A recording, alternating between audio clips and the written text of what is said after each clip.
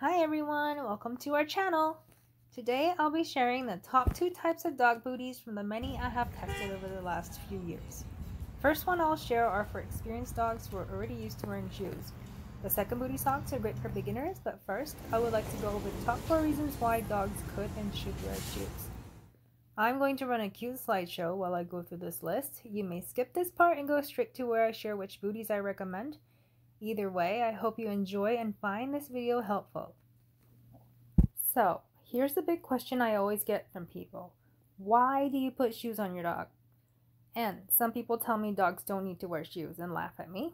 However, there are many useful or necessary situations for your dog to wear shoes. Number 1. Veterinarians recommend some sort of protection in the hot summer days to prevent burns. They will have lots of horror stories to tell you if you ask them. If you've ever been to the beach on a hot day and tried to walk barefoot through the sand, you will know exactly what that feels like. The rule is, if you can't leave your bare hands on the pavement for longer than 10 seconds, it will be too hot for your dog as well. Paw wax is an alternative to Booties, but I prefer the Booties because it has left wax residue on my flooring, and since Cavaliers have very furry paws, it was just a huge mess unless you regularly shave them. Number 2. Hiking or rough terrains. I'll include mulch in here as well because in the hot, dry climate in California where I live, and my community being eco-conscious, we have mulch instead of grass in many areas, and the dryness makes the mulch very brittle. My dogs got splinters very often, and they were very difficult to see through all the fur they had, and I could see that they were in a lot of pain. Number 3. Harsh weather and rain.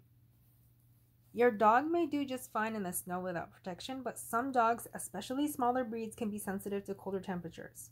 Also, my dogs hate rain or when the ground is wet, and they will refuse to even take a single step forward and put on their brakes. It seems to be a very common problem owners have. Getting your dogs used to Booties can be helpful getting through the rainy season and will save you time and stress. Number 4. Simply for hygiene. Parks or shared community spaces can be filled with irresponsible owners that don't clean up after their pets. My dogs have picked up a lot of unwanted gifts on their fluffy feet, and Booties have made things so much easier for me and my dogs after walks or a fun outing at an off-leash dog park. We just get home, take off their shoes, and they are as clean as when we left.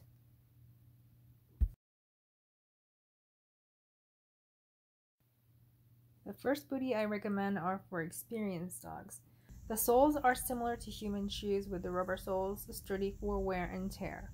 These are the longest lasting shoes that I've ever owned. The top is made out of breathable material with a double Velcro closure.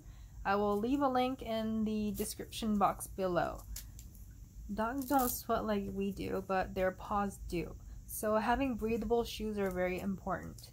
If your dog has dew claws, please make sure the nails are clipped and filed smooth before putting shoes on them, otherwise it can rub and cut through the skin.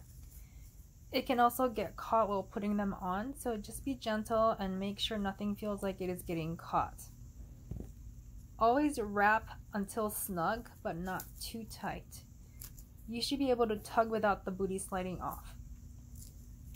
What I like about these Booties is that the rubber soles come up around the bottom edge, which prevents water or dirt from getting into the mesh area.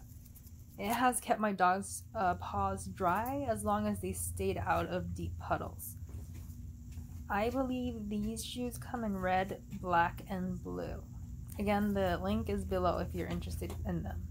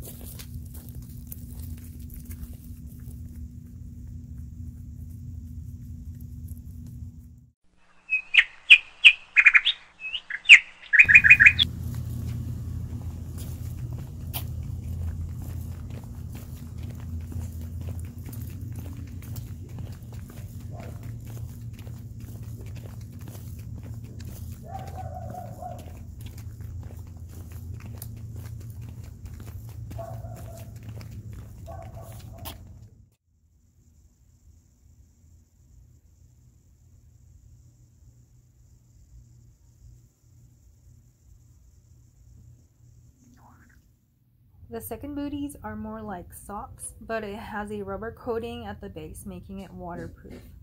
Since it is thin, soft, and flexible, it is great for beginners. It doesn't feel like much is on their paws and provides great mobility. These Booties alone don't stay up very well, so I bought Velcro cord ties on Amazon, which I will also link in the description box below. Again, wrap the Velcro on snug and not too tight. For extra security, I like to fold the top excess over the Velcro. I only recommend these Booties for short walks and until your dog gets used to having something on their paws, because they do not last very long, especially if your dog has long nails or likes to kick or dig. I suggest going outside for a short walk immediately after putting them on so they have distractions and other stimuli to keep their mind occupied. Otherwise, they will lick, chew, and kick trying to get them off.